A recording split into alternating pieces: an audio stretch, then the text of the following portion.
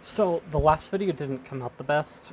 Oh, so I'm going to basically recover the same concepts as before, except I'm going to do it a bit better.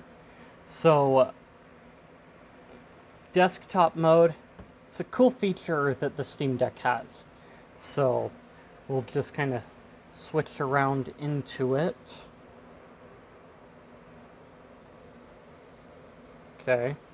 I've got to switch SD cards because I've got pictures on the certain SD card. Okay. So desktop mode on the Steam Deck is actually pretty useful, and some people may be wondering, well, I heard it's Linux and blah blah blah, and you can do like this, that, or the other, and yeah.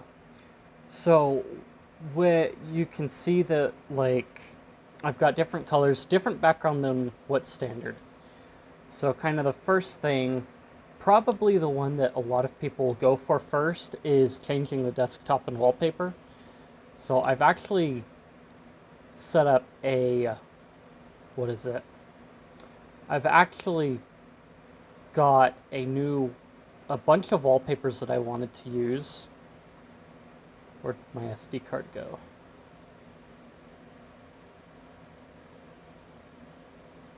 Oh, right there.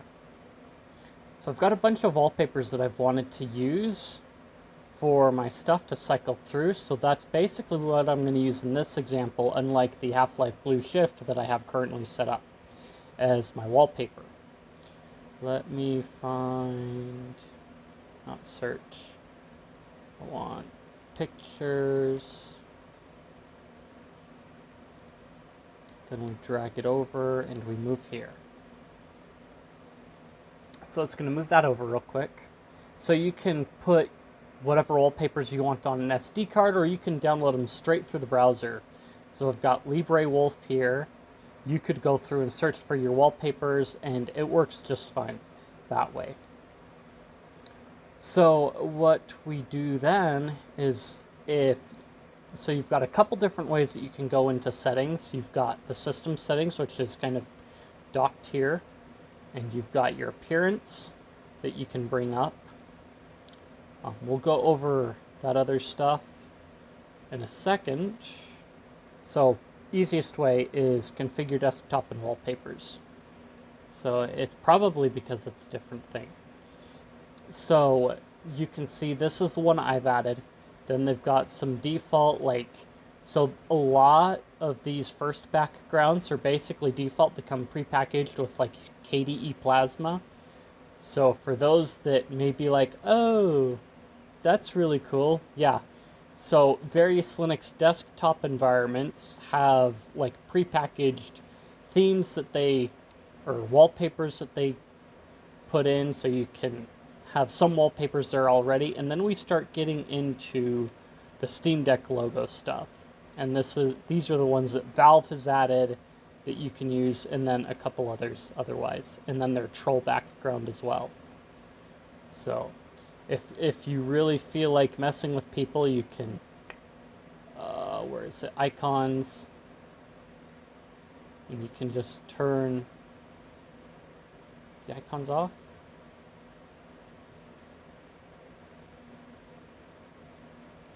You can turn the icons off somehow. But what we're going to do is we are going to change ours to a slideshow. We're going to go add folder, go to pictures, and we'll select our wallpapers folder.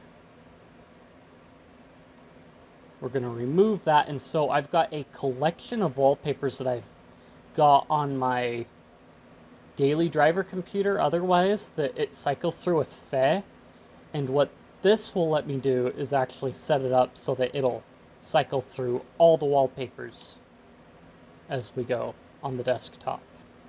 So I can set it to be every 10 minutes, just like on my Awesome Rice, well, just like I have Fe doing on a cron job every 10 minutes. then I can apply that and it will do it. And so it'll cycle through the wallpapers, and yeah. So that's pretty much the same as most anybody's going to do. So the other thing that you can do here is change the UI theme. So Windows 11 has their like nice dark mode and things like that. And it's like, okay, that's cool, whatever. So by default, you're gonna, when you get your Steam Deck, you're gonna have it set up in, Vapor as the theme, I believe, if I remember correctly, is the default one. And so they've got these default ones that you have here. You can go and get some new global themes, like that are provided from the KDE repositories of themes, and browse through those. So they've even got your Windows Vista one. So they've got various dark mode ones. I've always had dark mode for like the last decade, but Valve has also packaged in this nice classic Half-Life 2 theme as well. So you can go in here and you've got different styles, so it'll change the appearance of the buttons, and you've got your classic MS9X whatever theme. So this lets you like fine-tune the appearance of your desktop. So you could go through here and change what your desktop widgets might look like. We're going to keep it on Breeze because it actually adapts to it, but this, again, default one, if you really are inclined to. Kind of like having the view here. Oh, so like I had mentioned in the other video that kind of like came out kind of botched, they have the cool progress bar thing, just like in the classic Source UI. Then you've got your UI theming, and then your window decorations, which determines kind of what this top bar looks like. So we could go to Breeze and apply that, and it would change it accordingly. If we picked Oxygen, it would change that too. So you would have different ones, and then we'll just, I don't know why the bar is tweaking out, but again, fonts, I think you know what that does. Then you've got your different icons. We can go and get new icons. Again, same deal. Most of these screens have like buttons that you can click to change the icons or get new icons.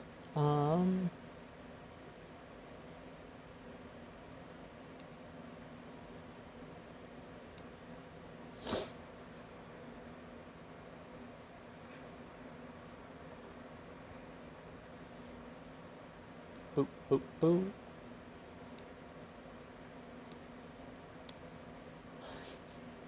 So now we've got a classic XP looking icon set.